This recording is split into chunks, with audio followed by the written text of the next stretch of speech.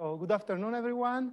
I would like, first of all, to thank Jonathan, Manas, and Aditi for setting up this meeting, especially for the lengthy breaks where we had very interesting discussions. And it's an honor to be here after such speakers.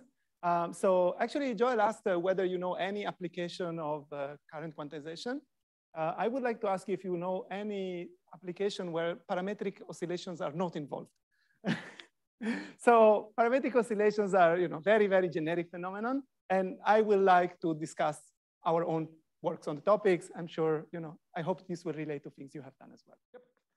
Ready. So I'm from Bar-Ilan University, which is close to Tel Aviv. It's actually also close to Jerusalem, just because the country is so small. And you're all welcome to come and visit. I would like to first acknowledge the students that worked on the different topics, and also some collaborators from Bar-Ilan and elsewhere, as well as previous students who actually did most of the work that I will present today. And we've been funded by, there is a Science Foundation by some private company. Okay, so I would like to convey, the message I would like to convey today is that parametric drives are cool. And I would like to do that in three parts. So the first part will be about, classical systems, where I will discuss one, two, and many parametric oscillators. The second one is also classical, but it's directly many body. And the third one is quantum. Is Ashish here? Oh, you are here, okay. Okay, then I will be careful about the third part. Maybe we won't have time to speak about it. Okay, good. So the first part is about let's start from the beginning, from a single parametric oscillator. So this would be the simplest equation of motion that you can think about. And okay, in PowerPoint, it looks like this. I was at a conference on parametric oscillations, and everyone would have this Wikipedia picture on the page. So it's basically this. So what you can do, you can linearize the equation of motion, and you will get the Mathieu equations for which you can study the stability. And so it turns out that there is a stable regime and an unstable regime. Now, in the unstable regime, that's the one which is interesting to me, you actually need to take into account the nonlinearities because the linear expansion breaks down. And what you will find is that there are essentially two solutions. And the two solutions have a period that is half the period. So the time period is double of the period of the drive. And that's why you have two, just because there is a symmetry that is broken. And it's called the period doubling. It's also called discrete time crystal. And please don't ask questions. Is it time crystal? Is not time crystal? This is not the topic here now. What is important for me is that when you have two solutions, it is natural to think of it as a bit. And then my collaborators at Bar-Ilan, experimentalists, they said, okay, cool, let's do that. Let's take two coupled parametric oscillators, we'll make a 2-bit system, and we'll sell it as a quantum computer. So that's what they did. This is actually not a quantum oscillator, just a classical oscillator. The oscillator is just a waveguide, a very long waveguide, so it has some base frequency, and they couple them. And what they would expect to observe is that there are some oscillations, and there could be, say, 4 answers, right? There could be 2 answers for the one oscillator, 2 answers for the other oscillator, so like something like this and this. Okay, so it's shifted by half a period. So 1 and 2. That's what they expected to observe, but instead what they observed were beating. And so then they came and they said, you are a theorist, explain this to me. Had no idea, but I had a very good postdoc, Marcello Calvanese-Strinati, and he also didn't know how to solve it, but he had more time than me, and he studied the topic. It turns out that there is a very well-defined way how to solve this problem, which is to go to the slow varying envelope approximation. So essentially you say, let's assume that it is a parametric oscillator, but with an envelope that varies slowly. So you just make, e to the I omega pump t times some function, and then you write down differential equations, which turn out to be, and you can linearize them or actually even solve the full nonlinear stuff to find the stable points. And what you will find is a phase diagram. And the phase diagram will have 3 different phases. So there is the blue phase in which the only attractor is 0. So that's the stable phase. So whatever you do, this is a driven dissipative system. So you just end up with no oscillations at all. Then there is another regime in which you see that there are 4 attractors. So there are indeed 4 solutions. This was the expected behavior. But in addition to that, you can have something that is very well known to people who know it, which is limit cycles. They're very common in nonlinear driven dissipative systems. And these limit cycles are essentially the envelopes of the parametric oscillations. And so that's what explains the beating behavior. And you can even see that the beating behavior can have some very funny shape, which were observed both in the theory and the experiment. So the idea is that we have a very good understanding of what's going on. And when you have that, you can try to learn something out of it. And what I would like to learn with you now is about what are these R over G and H over G. So clearly these are two parameters of the model, but what are they actually? So this R over G is the ratio between a real coupling and an imaginary coupling. It turns out that there are two ways that you can couple the oscillators, either in phase or out of phase. And depending on the ratio, and in the rotating wave approximation, they become like a real and an imaginary coupling. In other words, there is a coupling that conserves the energy, so that it's peaking energy from one oscillator to the other. That's the one that you would naturally write down. But there can be also a coupling that is actually a common dissipation. So something that tries to bring them in phase. And that's why we understand that when the real coupling, which is the energy transfer, is large, so on the right-hand side of this graph, that's where you see oscillations, because the energy actually oscillates between one oscillator and the other. While if on the left-hand side of this plot, so when the imaginary part is large, then what you observe is that they sort of go together and they merge toward some common solution, which would be some in-phase behavior or out-of-phase behavior. Okay. So what we learn from this story is that there is an energy conserving coupling that brings to limit cycles, an imaginary coupling, which is the dissipative one, and it brings to attractors. And that's sort of thinking can guide you towards what would happen if you combine many oscillators together. So that's a term that was invented by Yamamoto. He said, when you couple many oscillators, you get what he called the coherent Ising machines. So these are just systems of coupled harmonic oscillator, parametrically driven oscillators. And what is the idea? So the idea is that each oscillator behaves like as a spin. So these are Pauli matrices, spins half, +1 or -1. And there is a coupling. And the idea is that you would like to write the coupling in the dissipative part. So you can use the dissipative coupling in order to write an equation where the dissipation will depend on the configuration of the spin. And then naively we could say, let's build a system in which the configuration that I'm looking for, so for the solution of the Ising model, is the one that has the least dissipation. So this will be, due to mode competition, the winner one. And then the system is solving an Ising model. So unlike the usual Ising model that you have in mind, where you write an Hamiltonian and you find the ground state, here the Hamiltonian, it's not an Hamiltonian, it's a dissipation term. You can think of it as buff engineering. So you engineer your dissipation so that the end, the steady state will be close to your solution of the Ising model. But there is a word that I use, which is linearized, mode competition. The mode competition comes from the idea of linear approximation. The problem is that finding that mode is actually very simple, right? Finding that mode just simply means that you need to diagonalize a matrix. And actually, diagonalize a matrix is simple. It's not an NP-hard problem. You can do it in polynomial time. So something here doesn't work, because on the one hand, I told you I'm solving the Ising model, which, as you all know, is an NP-hard problem, right? You have 2 to the n possibilities. It's exponentially hard.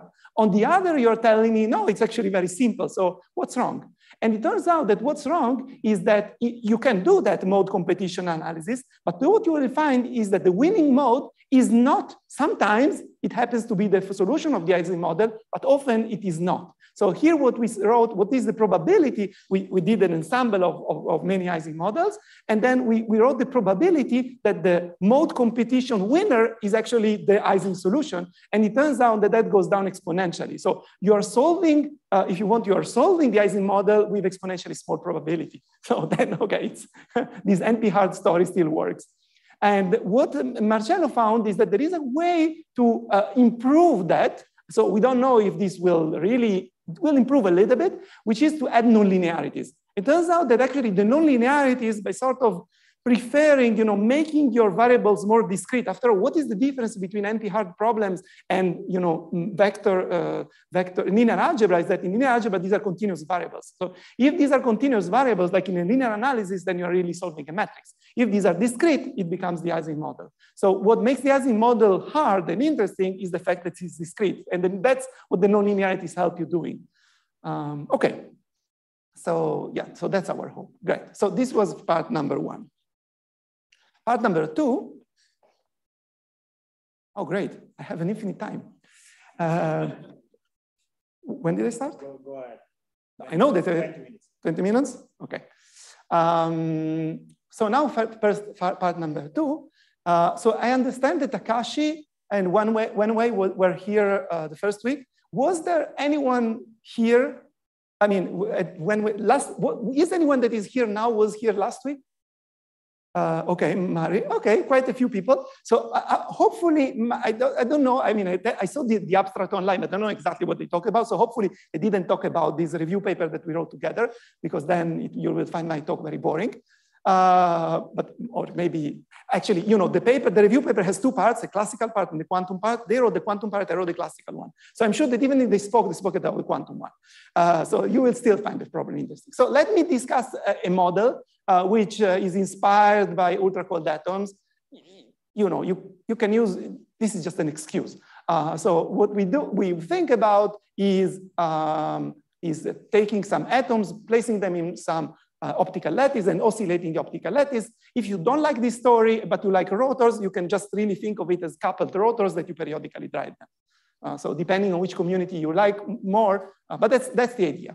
So, and this is indeed what you can do. If you have many atoms in each site, then you can use a number and phase approximation and write down the Hamiltonian as really some coupled rotors. So how can you analyze? This is a very nonlinear system. So as before, the first input would be, let's do a linear analysis. And when you do the linear analysis, what you obtain are just phonons with some spectrum. So this is what I'm showing you here. So this is the wave vector, and this is the eigenfrequency. And then you can ask, I'm periodically driving the system, is there a parametric resonance or not? Well, it depends on the driving frequency. If the driving frequency is low, like here, so this is low frequency drive, slow drive, there is a parametric resonance. But if the driving is large, then there is no resonance. So according to this very simple picture, you would expect that at low driving frequency, there is energy absorption, because there is a resonance. And at high driving frequency, there is no energy absorption. So something like, now I'm plotting it this way. This plot will come many, many times. So remember the axis. So the x-axis is the frequency. So this is slow frequency. This is large frequency, so slow drive, fast drive. And this is heat rate. And what you would naively expect is that there should be something here finite and something here 0. But then, of course, you know that I'm cheating because I'm using a linearized approximation. And what you really need to do is to take into account the nonlinear system. And actually, people did it by studying this model. So this is some numerical work, which was also accompanied by an experiment by the Emanuele group. They did this, took this model and analyzed the heat rate as a function of driving frequency. What they found is that there is something on the left. So that's cute, the parametric resonances. Actually, you can see these resonances essentially. And then there is something else. So there is energy absorption also where the linear, but it's natural, right? The linear tells you no absorption, clearly there is some nonlinear terms. What is interesting is that these nonlinear terms go down exponentially. Okay, that's the key aspect. This is what I'm going to tell you now. How comes the exponential rate, the heating rate is exponential in the driving frequency? Sorry, Emanuele, I have a question about this plot. Yes. How large is this frequency with respect to the band separation that they have in the model? So this is exactly the bandwidth. This 8 is the bandwidth, right? The single particle bandwidth is exactly 8. But then you have non-linearities, right? So they can contribute something. Okay, so also this is the key equation you need to remember, that the energy heating is proportional to the exponent of the driving frequency over something which is the bandwidth, right? It could be, I don't know, 2 lambda, 4 lambda, something. So why does this occur? So there are 2 reasons why this can occur. One, because it must occur, and one, because it could occur. So the reason why it must occur was discussed by in these 2 papers, using these 2 approaches that are reviewed in the paper, in the review paper, but they work for quantum spin chains. So what is the idea? The idea is like this. So you have a quantum spin chain. So locally, there is an energy density that you can at most absorb, right? A spin can at most go from up to down. So at most, there is some energy that it can absorb. But you are trying to drive the system at very large driving frequency. So because h bar omega is the energy, it means that you are like trying to eat a huge chunk of energy having very small mouse. And that doesn't work. So the way you solve it, if you bring many friends, in other words, you need to make many reconfiguration of your from the initial to the final state. But the point is that would be very large order in some interactions. So it's basically very large order in perturbation theory. And the order of the perturbation theory is related to this omega over lambda, right? But that immediately means that it's exponentially omega over lambda. So in other words, when you have a system that has a finite energy density, so a bounded local Hamiltonian, and you're driving it at large driving frequencies, in general, the energy absorption is exponentially suppressed. Not only it should be exponentially suppressed, it must be exponentially suppressed. The problem is what you do if you have a system where the local energy is not bounded.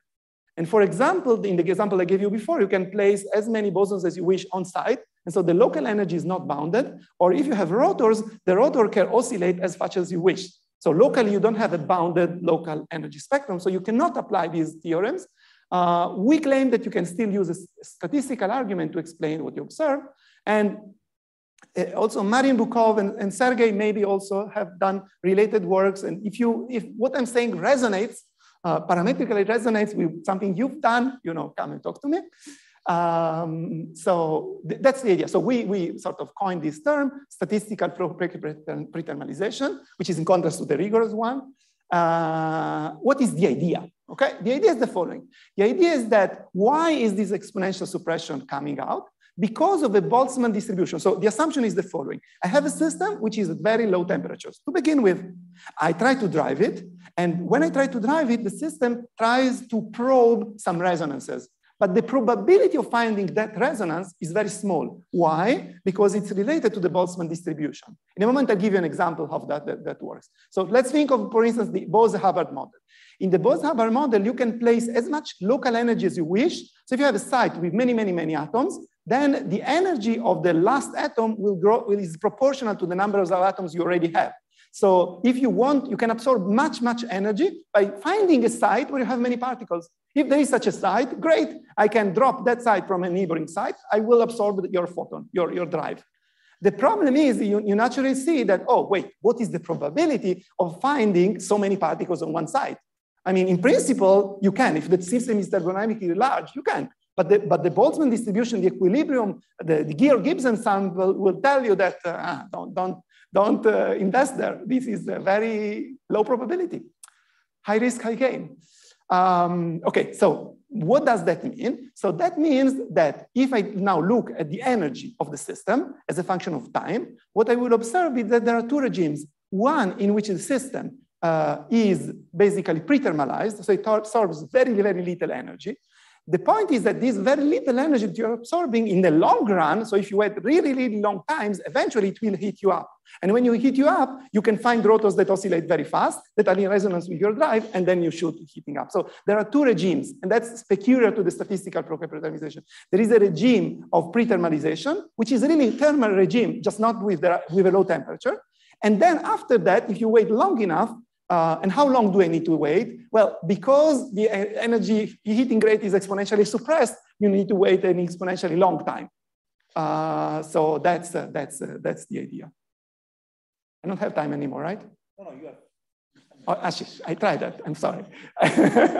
Okay, so the last work is about just a single resonator and the relation to squeezing. So this is an idea that Ashish put forward. He said, in my words, that you could take a resonator and you could periodically drive. And as you all know, if you periodically drive a quantum resonator, so before the resonance occurs, okay, not in the stable regime, what you will see is some squeezing. Then eventually the squeezing will split into solutions, then that's an unstable regime. But in the stable regime, you have like a squeezing like that.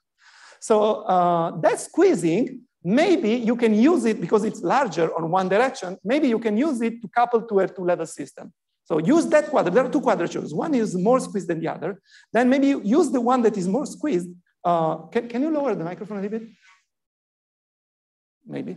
The one that is squeezed, you can use it to couple better to some two-level system. And the Hamiltonian is the following. So you see these squeezing terms. Okay, this lambda is the amount of squeezing. So it is a squared, a Dagger squared. That's the one which gives you squeezing. And then there is a coupling. And the idea is that you can diagonalize the resonator by moving to diagonal gamma and gamma Dagger operator. And what you will see is that now the coupling between, okay, so there is the coupling between the one quadrature. The good quadrature is gamma gamma Dagger. The other one is gamma minus gamma. So the good quadrature, gamma plus gamma Dagger, is now coupled more strongly to a two-level system. And so this more strongly means that nice. So what you see here, this is a paper from Ashish, where this is the driving frequency, and this is the spectrum, and they say without squeezing, so no drive, there is no splitting. So no splitting means that essentially your cavity is doesn't feel the two-level system. It's like there is no two-level system. When you increase squeezing, you will see these splittings. And so in principle, it's very nice. So nice that my colleague Michael Stem said, okay, I'm going to do the experiment. I said, cool, let's do that. So we tried to, so that we had to really read the paper very carefully. And what we found was that there actually is a fine print in the paper that you need to squeeze not only the cavity, but also the world outside the cavity. If you don't squeeze the world outside the cavity, that's which generally is sort of hard. But we didn't know, we just didn't read the paper carefully, otherwise we would have known it. But we didn't read the paper carefully, and then we saw that if you don't squeeze the world outside the cavity, then this doesn't help. And why this doesn't help? That's what is important. It doesn't help because there is some noise. So when you squeeze, you are also basically putting photons in the cavity, right? A squeezed cavity is an occupied cavity, and an occupied cavity will have larger noise. So really our work was to sort of quantitatively, this was again known in the paper by Ashish Clark. We just wrote a paper in which we quantified that amount of noise and tried to say in which regimes still the noise maybe is not too large and doesn't kill you. That was basically the idea of the paper. And so that's the key point. The key point is that which also connects us back to the beginning of my talk. So the idea is that when you have squeezing or some parametric drive, there are two effects. There is a good effect, which is some large good in this term. Here it's good. So it's a larger unitary coupling between the spin and the cavity. So that's something that will give you a splitting, something that you would like to enhance. But there is also some enhanced dephasing, some enhanced dissipation. And what is nice is that there is a recent experiment by the Kondos and Legas group in which they really saw that. So I don't want to go into the details of this experiment. I just want to tell you that this is lambda. So in the x-axis going to the right or going to the left is the squeezing. And what you see is that when you increase the squeezing, you will have a strong and enhanced coupling. So that's the exponential curve that Ashish was talking about. But at the same time, you also have an exponential increase of the dissipation rate. So the noise in the cavity will eventually dephase your two-level system. And so it is actually very challenging to find places in which the two effects do not. So this is the wanted effect, this is the unwanted effect. So the hope is that now that you know what is the analytic expression for both of them, you can work in a regime in which the one will be larger than the other, without the need to squeeze the vacuum outside the cavity, which is sort of challenging. Okay, so what did we learn till now? So we studied a classical system of 1, 2, and many parametric oscillators, and we have seen that there are some specific type of couplings which are known as energy-preserving coupling, which will lead to limit cycles. And also we have learned that the nonlinearities may help. Linear analysis is nice, but sometimes nonlinearities are important. We have spoken about statistical flow predetermination, and again, I invite you to look at the review paper. And this is the key signature of statistical flow predetermination, is that as a function of time, you see that the heating rate is sort of exponentially suppressed, and then changes. What you see here is that I'm changing the drive by only a factor of 5, but the time delay is enhanced by 10 orders of magnitude. So exponential is a lot. So sometimes changing the frequency a little bit can give rise. I can even tell you that at the beginning, when we first did the studies, we thought that, oh, it will never heat up.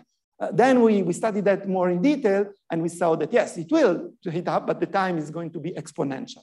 So an exponential dependence of the heating rate on the driving frequency. That's the feature. That's the feature of identifying feature of Fouquet predeterminization. If it comes because of statistical reasons, it's called statistical Fouquet predeterminization. And then I told you something about squeezing and how squeezing is both good and bad. Then I have 2 bonus slides. I have time for 2 bonus slides. So the first bonus slide is that parametric detectors are cool, but quantum computers are cooler. And I apologize for the sexist slide. This was just from the internet. And I would like to tell you about quantum simulations using quantum computers. I think that we've been very active in the last couple of years. And we studied also topology, edge states, non-local games, long-range interaction, some simulation of Bose-Einstein condensate. I mean, we propose many sort of simple circuits that will mimic interesting many-body physical effects. And what is nice about this paper, first of all, that I wrote them, but in addition, it's not in each of these papers, we have some implementation. So we were able to get something out of the quantum computer. It is always something that you could have, obtained on your calculator sometimes, or even on a board. I mean, very simple things, sometimes a little bit more complicated like this. But the quantum computer was responding in a way that you would expect it to respond. That was very encouraging for us. So if you, think about organizing another conference, ICTS, think about quantum simulations of quantum computers, I can already suggest a speaker. So last slide, promise, last slide. Last slide, this is a very important slide. It's about smart archive, personalized selection of daily preprints using AI. So you totally need it. Write up this website because the application is so obscure that you won't even find it on Google, but it's extremely useful. It's for free, it takes all the preprints, the daily preprints, and according to your previous works, it will suggest some relevant works. It can even suggest all the works just ordered, and it will also suggest you a random paper that you really must need so that you won't focus only on things that you already think they're interesting. Thank you for your attention. Thank you.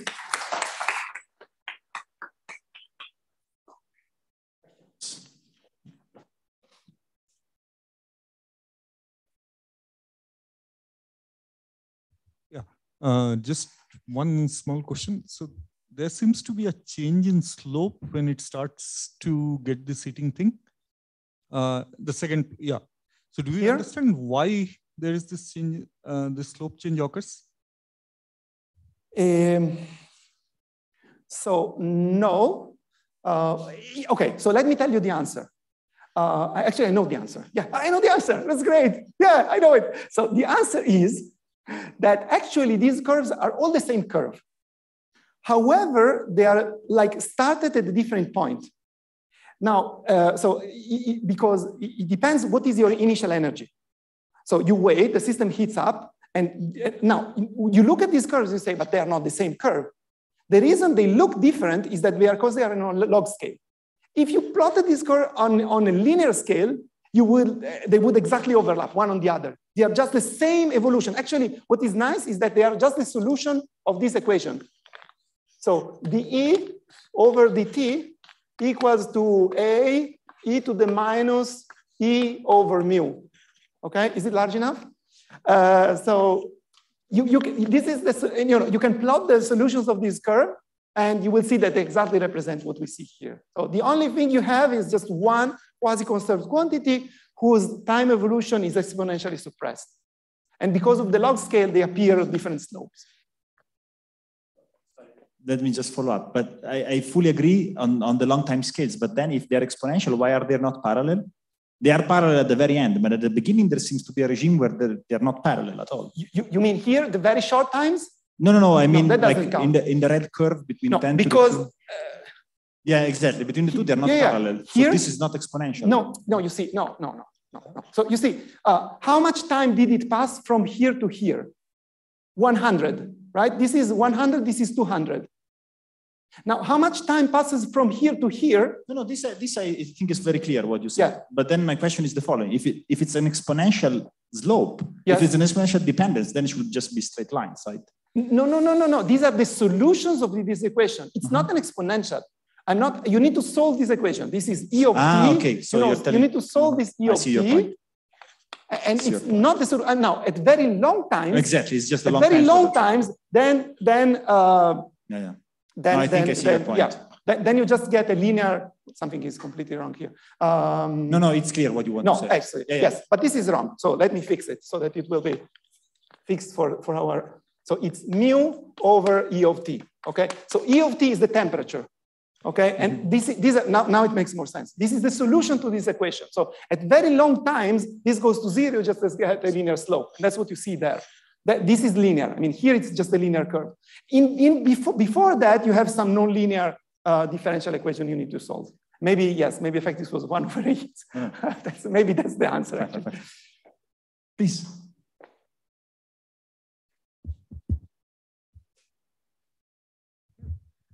So thank you very much for this very interesting talk. So you mentioned your statistical flow cape prethermalization not being as rigorous as the other. As being non-rigorous as the other.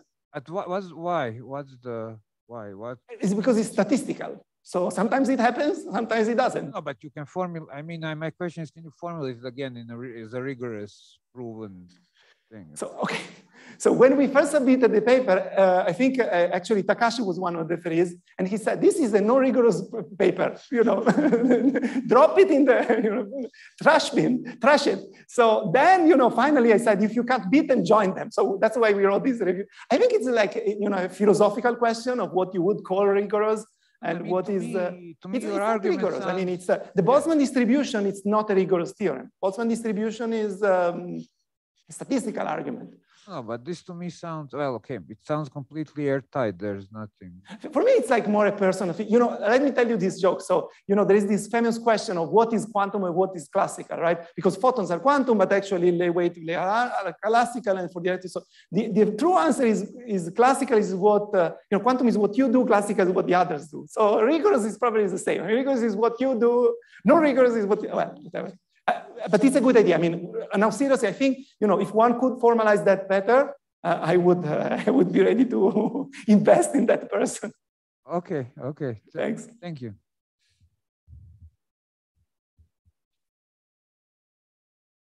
Can you please explain again what is statistical here? Because I think I lost track. Yes. So yes. So let me. So that was very fast. So let me give. Okay.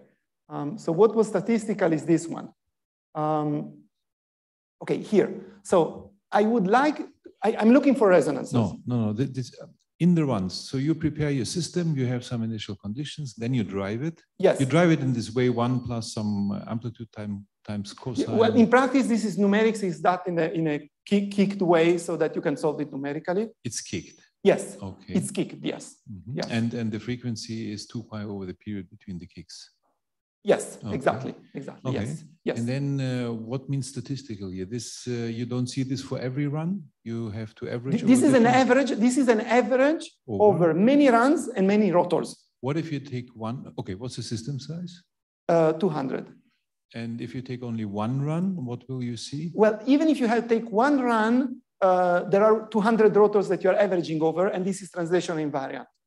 So I think it would be a little bit more noisy, but not crazily noisy. So, okay. Yeah. Mm-hmm. Thank you.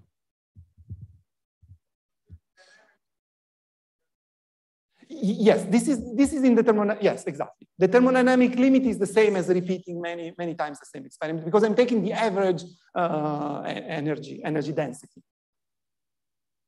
So this equation is some sort of Arrhenius mechanism, or like this energy equation that you write here on the blackboard.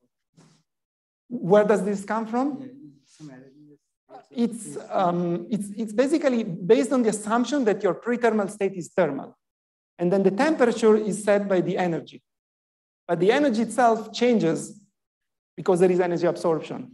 So I'm not saying you need to find a system for which the energy is exponential, well, you see, so it's sort of quite generic. I mean, there is a Boltzmann distribution, and you assume that the heating rate is proportional to the Boltzmann distribution. And what is the rate that mu is? I mean, it's what is the energy scale that in the mu? The mu is the driving frequency. So here is where the driving frequency will come in. And also maybe other energy scales in the problem, like the bandwidth of the system.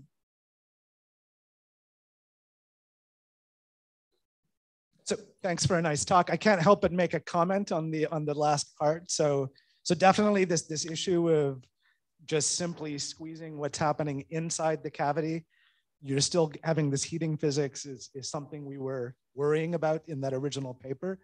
There's another generic strategy for avoiding that, and that is sort of time-dependent protocols. So if you turn on the squeezing drive, you can basically get an ultra-strong coupling, do something with that before the heating kicks in. And in superconducting circuits, you often already have a pretty strong coupling. This is a way of getting into the ultra-strong coupling regime where the counter-rotating terms and the light-matter interaction matter. But yeah, thanks. Yeah, so there are other ways of also using this idea to hopefully avoid the heat. It's an interesting proposal. It's not the first time that Ashish attends this talk, and he also made this comment, which is really, I mean, yes, I fully agree. And it's great the experiment actually did see. They did that in real time? Yeah. Oh, I see. So I haven't even read the paper, the experimental paper carefully. I'll do that. Thanks, Ashish. Okay, one last question. So then maybe let me ask it. Did you, at the end, recover the scaling that Emanuele saw in his experiments in terms of the, I mean, of course, you get the functional form correct from your theory. Yeah. Were you able also to look at the quantitative agreement? So the problem is that they are working in a regime of one particle per site. So then you cannot map it to rotors because the number phase argument is you have many atoms per site. One atom per site, you can use this picture, which is basically a perturbative picture in the tunneling. So and in the opposite regime where the interaction is strong, you can use a strong a perturbation theory in U. So we have done the semi-classical approximation on both sides, and in both sides we see an exponential suppression. Unfortunately, or luckily for them, I mean, the interesting part in the experiment is that they precisely are in between. And in between, there is an exponential suppression on both sides, but it's it's much longer than what we observe in reality. So analyzing, using a classical argument, a system that is inherently quantum, that's maybe not a good problem, which also means that there is more work to do to sort of extend these statistical arguments to quantum systems as well. Let us thank Emanuele again.